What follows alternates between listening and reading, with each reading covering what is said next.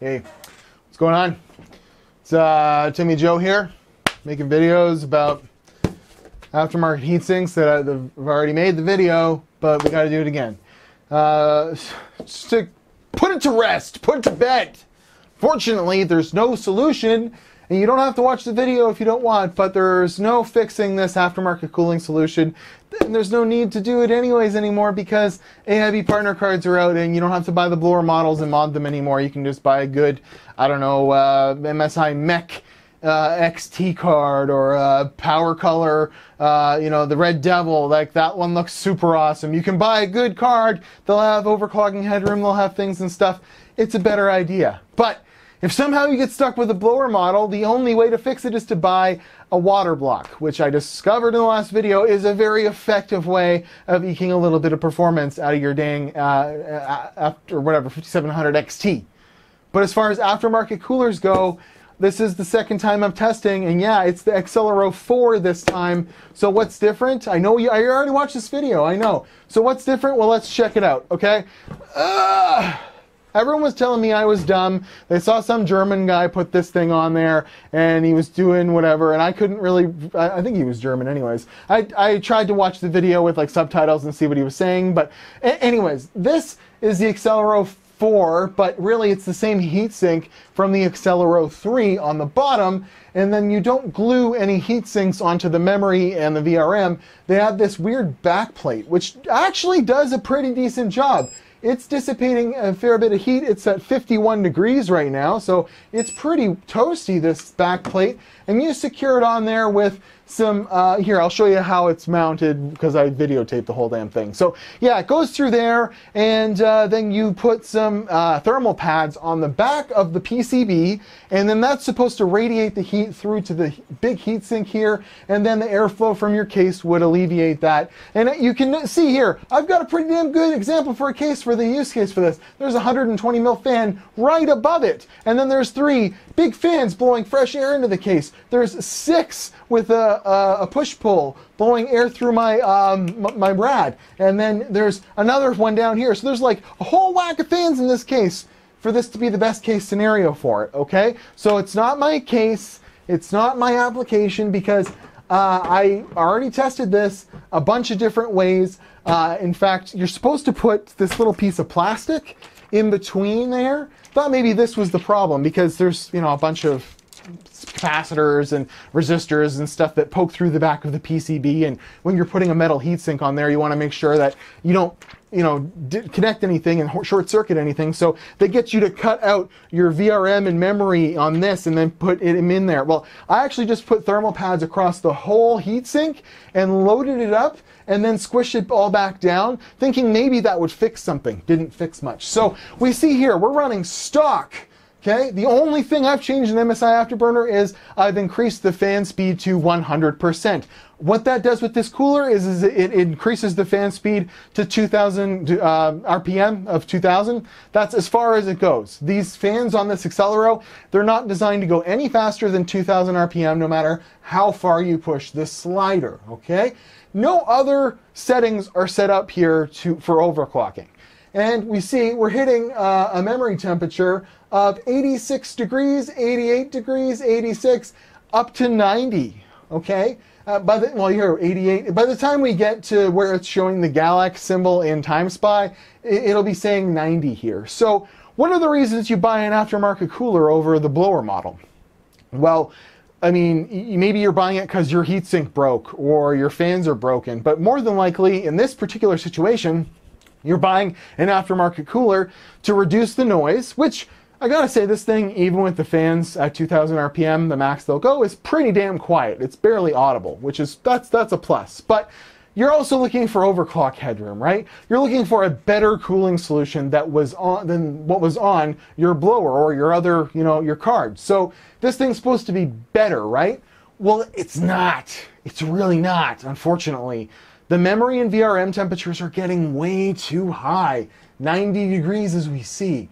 Okay, and that's what they reach with the stock cooler, but the stock cooler is running at 2000 RPM too, and 2300 RPM, and then you can go and max the slider out and make it go 4000 RPM, and oh yeah, it sounds like a jet engine, but it certainly cools better than this can cool, because there's nothing else to do here except for, and I did this, actually put a fan right on the heatsink.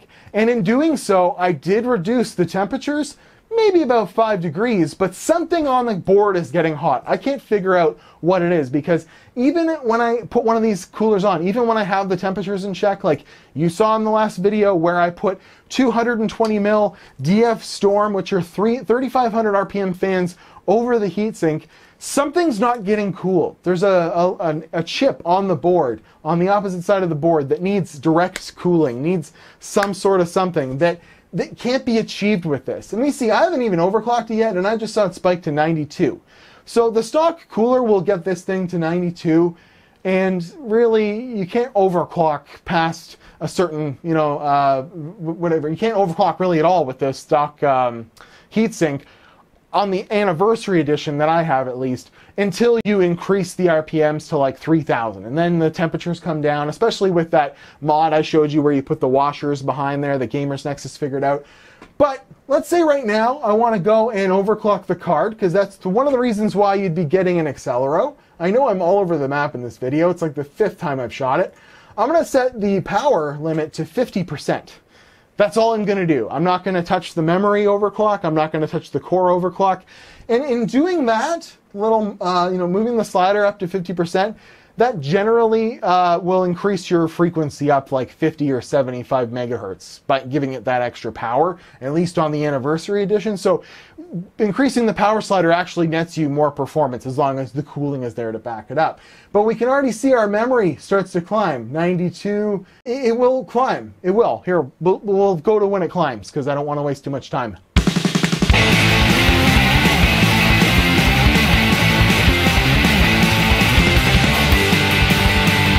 Alright, so this has been running for about 4 or 5 minutes, and 98 degrees, and all I did was push the power slider up to 50%, which does increase the frequency on the GPU core, but I guess in turn other things like the VRM get hot enough that it forces the memory to get hotter as well.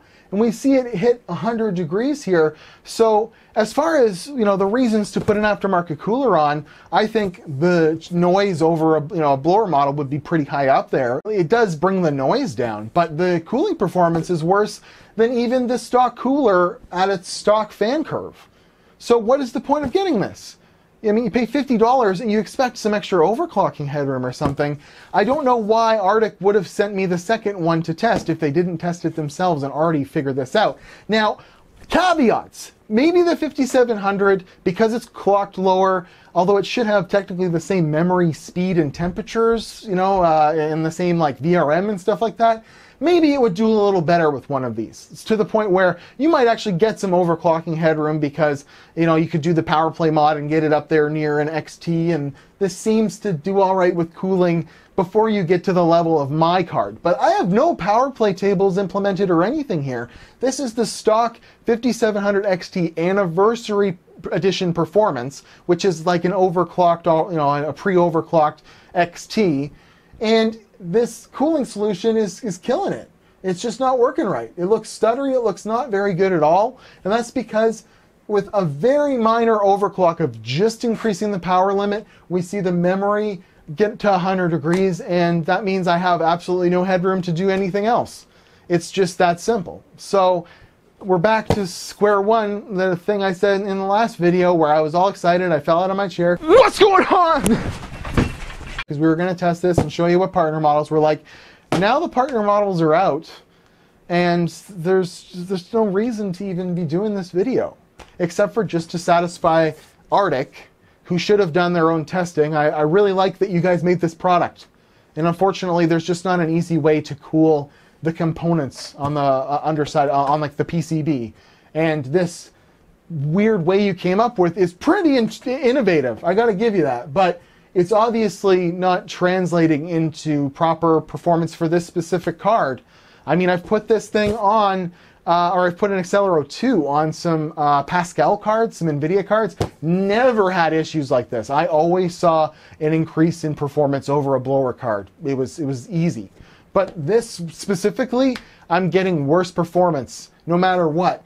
In fact, I ran TimeSpy a bunch of times and I couldn't get it to a graphics score above 9,000 when I could get like 9,500 with the blower model set to 100%. So this thing's not even as good as the blower model. It's really kind of sad. Forget this. We're not seeing any better performance doing this. We're not seeing any better thermal, reduction. It's just, I'm turning it off. I got better projects that I need to be getting to. I wasted a lot of time with this video. Got a blue computer back there that's going to be fun. It's like a little used PC I bought for cheap on Kijiji that I'm going to try and make some money off of. I'm definitely going to get to this later this week. I mean, look how this is bigger than the Accelero. I mean, Jesus, look at how big this thing is, right? It's so hot. Look how big this thing is. And this thing dwarfs it. So, unless you're MSI designing a good cooler for a card where you can design the PCB and make mounting holes, like you can see on this card, it has, coolers on the VRM under there that, that's all snapped down with some thermal pads and stuff. And you can see there's finned heat sinks that are actually touching the power components on this. This is a proper solution. Unfortunately, when you're Arctic and you don't get to make the PCBs and you got to work with what the company provided, and there's no holes to screw down heat sinks onto the memory in the VRM, you got to come up with this backplate solution. And I mean, it's cool that it even works at all, but unfortunately, it barely even fits in the computer. I had to put it in the second slot, and then because it would hit the memory, see? And then I had to take this piece of my motherboard out because it wouldn't fit in there because there's these like little fasteners you have to put in there to, and like that. I had to take the plastic out so it would fit around that. So it's just a huge pain in the ass even if it worked right. So there's no reason to buy one for the 5700. I'd love to say, hey, it really works well. Go check out my Amazon affiliate link, but I can't. I'm at Watch Timmy Joe, Instagram and Twitter. I've wasted incredibly too much of your time. Look forward to some more things on the channel, like this video card reviewed versus that video card. And this is a used computer build I bought for like not so much money, and we're going to try and make a profit on it now that I've gussied it up and made it look all cool. I mean, look how baby blue everything is inside it. So cool. But I'm at Watch Timmy Joe, Instagram and Twitter. I'm also, god damn it, available for Patreon. That was a good sell. I'll see you guys in the next video. Doing the work. Putting in the man hours. See you later.